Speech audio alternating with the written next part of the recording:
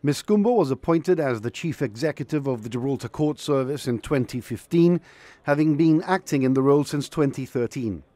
She first joined the civil service as an administrative assistant in 1985.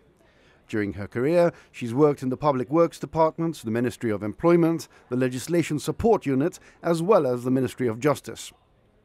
Louis Stagnetto has been awarded the British Empire Medal for his services to the marine environment.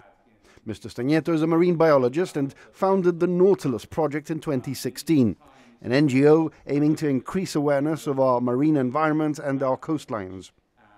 Meanwhile, the Gibraltar Award has been presented to Monsignor Charles Osbardi for services to the pastoral care of the community, Paulette Finlayson for her services to the promotion and teaching of dance, and Galpe House for services to the people of Gibraltar.